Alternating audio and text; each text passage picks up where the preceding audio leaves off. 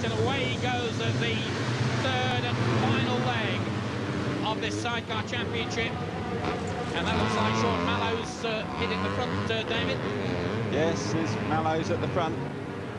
And that's what it's like out on the racetrack. Really exciting stuff from that Pisani with helmet picture there. Camera on his helmet. Well, he's overtaking people. This is a remarkable improvement on previous performance. No steam, I didn't mean it honestly. He's up behind Stuart Brown there, one of the newcomers to the Championship Series. And off they go over the down the hill, and a problem for the guy in front of them. You can see how difficult it is to see in the dust as well. You see it suddenly clear around the corner there. You don't get a very good view when it's dusty. And, well, Steve Pisani overtakes another rider, Pete Clark. Meanwhile, it's the local boy Shaun Mallows out in front, and that man, Chris Etheridge, again in second place. Of course, Chris riding with last year, for the last 3 years, in fact, with Shane Skeates, who was Shaun Mallows' passenger, knows everything that Shane's going to do. And Chris Etheridge putting the pressure on Shaun Mallows, but Mallows hanging on. Paul Millard there in third place, and Etheridge again just pushing that front wheel, first one side, then the other. Oh, a bit of a problem here. 23 and 20, Kevin Young is 20 and 23, Steve Peters back with the leaders, and Etheridge has still been unable so far to find a way past Shaun Mallows. Shaun from Tiptree, local lad. Had a very tough time in the previous leg, of course. A similar battle. You see there, Millard poised all the time just behind them. Number one crew. And you can see the dust being kicked up now. Oh, dear. You really wouldn't want to be taking him out with all that dirt as it's kicked up from the rear tyres of the people ahead. Paul Millard there in third spot. Well, Chris Etheridge is consolidating his position in the championship, but if he stays ahead of Paul Millard, that again will help his position. But of course, if he could put Shaun Mallows between himself and Paul Millard, it'd be better. He cuts through to the inside, but Mallows has none of it. Get back, he says, get back. And Shaun Mallows stays out in front. Chris Etheridge has to settle for second place. It was on the next downhill run that he overtook him last time, so Etheridge will be looking for another quick downhill burst. Etheridge much quicker on this particular section. No, but Mallows, well, maybe learning from the experience of the first race. Their earlier encounters, I should say. Mallows keeping a very sensible line there in the middle of the track, and really that makes it very difficult for Chris Etheridge to overtake. At the time, Paul Millard nicely poised there behind them. Oh, and Shaun Mallows almost disaster. The front wheel almost tucked itself underneath and flicked them both off. And that's the very last thing that he would want to happen. Etheridge and Paul Millard putting on the pressure as well. The front three outfits absolutely nose to tail. And that was a very nasty moment for Shaun Mallows. And look at Paul Millard here. And all the time, of course, Chris is looking for a route one side of Mallows. Mallows holding this middle line, it leaves a big gap the other side for Millard to get past Chris. So all the time, this battle's going on. It's one of the interesting things about these motocross men is they're all riding on remold tyres. They found in sidecars they use remold motocross tyres because the knobbles stay on longer. I suppose another thing is it obviously helps with the costing of the thing. They're quite a bit cheaper than normal motocross tyres, and proving quite a lot stronger too. How many tyres do they get through? Oh, and Etheridge almost pushing Mallows out of the way. Well, we couldn't quite see them, but I'm sure that was almost contact, Dave. Well, it certainly was, and they won't worry about contacting.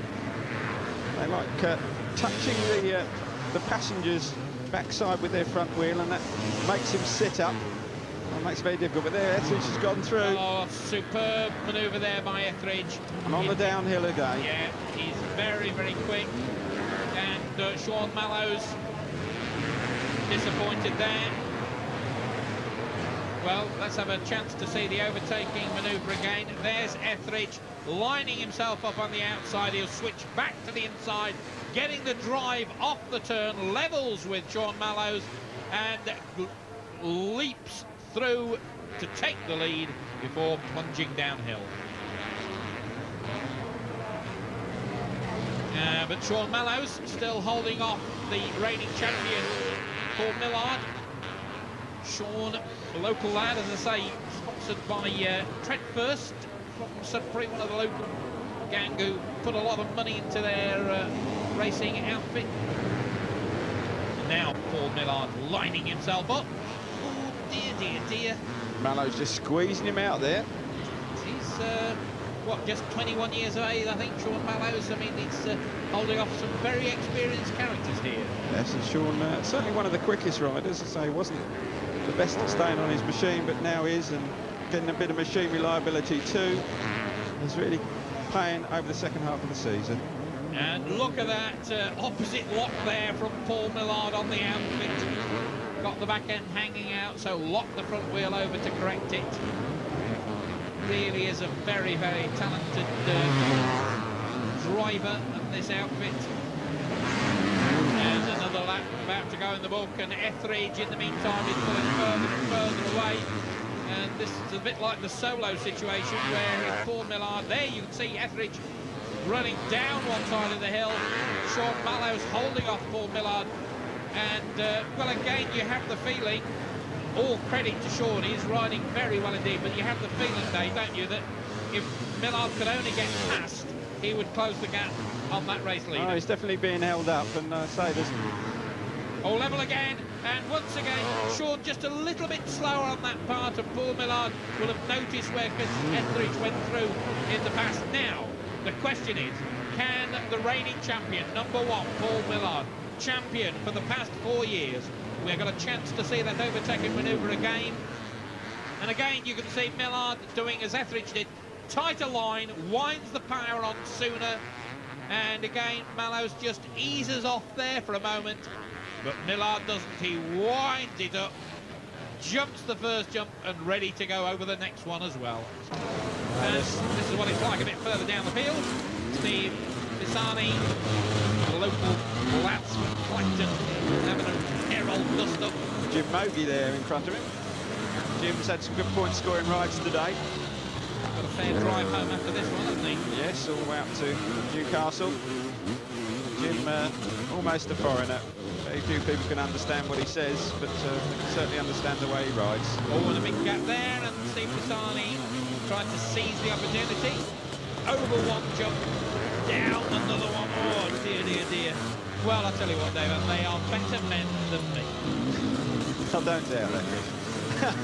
I don't doubt they're fitter anyway. But these are going to make very exciting pictures. If you get really close to your screen, you should feel ill. I think this is a sport you don't really... This is a sport you want to watch and not do. Yes, and here comes definitely. the big jump. Oh, dear. I think we can all feel that one.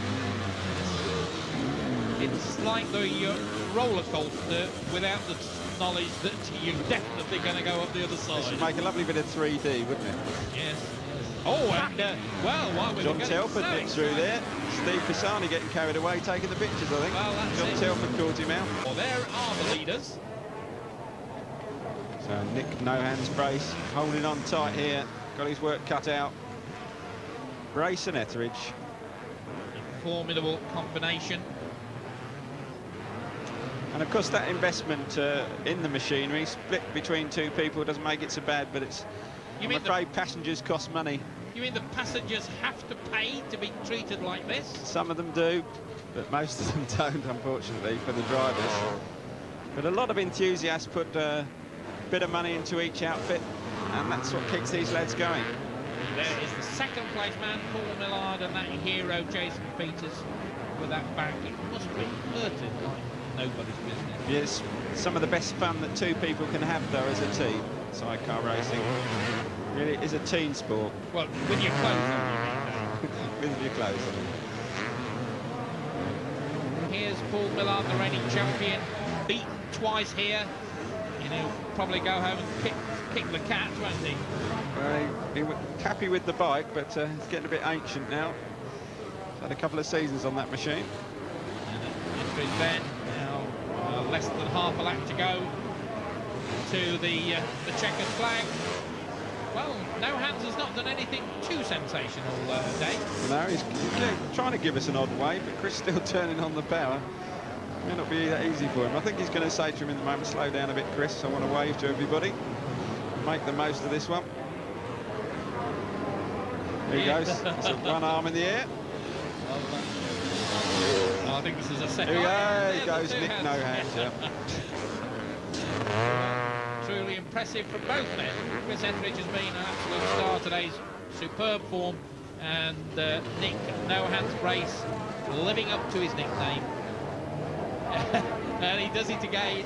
Well, when you've got a lead as big as this, you can do things like this. Cruise over the line. Checkered flag is out, and again, excellent performance. Chris Etheridge and passenger Nick Brace, and a charge there from Paul Millard. Took him a lot closer at the finish, but a long, long way behind still. So it's Chris Etheridge the winner, Paul Millard in second place. We await the arrival of number 9, Shaun Mallows, the local boy, and he will be home in third spot. Well, Chris, Nick, well done. You've got to be pleased with that. Yeah, very pleased. It's a very tough track, and to win the day here is very special. It was very close, all 3 races, though, wasn't it? Yeah, I think it's one of the best rounds for the racing all year. It must have been good for the crowd. I certainly enjoyed it. I'm not very good at leading the race. Is harder than to be second, and I don't like to lead. Is very difficult, and very nervous today. You seem to do well from the front today, I've got to say. And how about you then, Nick? What's it like being the actual passenger? Pretty scary when you first sort of start, but you get used to it and just hang on in there, because if you come out, someone's going to run over you. Well, you've done well. Chris, you're hoping to make it 5th year lucky. How are you going to do it now? Well, it's looking good at the minute, but there's only one man going to stop us. One day can change a lot. You know, I'd have only had to have one mechanical failure today, and then it would have been all turned round. So it's fingers crossed. A lot of work in the workshop in the week to prevent something happening. But time now for a bit of bubbly. No, possibly. Yeah, if we get some, yeah. Normally, if we get some, I think we go for it tonight. I think you deserve it. Well done. Thanks very much. Thank you very much. And the overall position at the end of the day saw Etheridge and Brace maintain a healthy lead over their main challengers, Millard and Peters. Well, since this meeting, the championships for both sidecars and 4-strokes have finished. And in fact, it was Millard and Peters who eventually went on to win the sidecar cross title, the 5th time Millard has won it, while Etheridge and Brace, who led for much of the way, only to be dogged by bad luck and breakdowns, were pipped on the post and had to settle for 2nd place for the 4th year running. Graham Herbert and Gary Burt were 3rd. Tiptree rider Shaun Mallows with Sean Skeates finished 4th. In the 4-stroke championship, Greg Hansen, who missed much of last season with a broken leg, dominated this time round. Lee King was 2nd, Austin Clues 3rd, and Simon Wise 4th.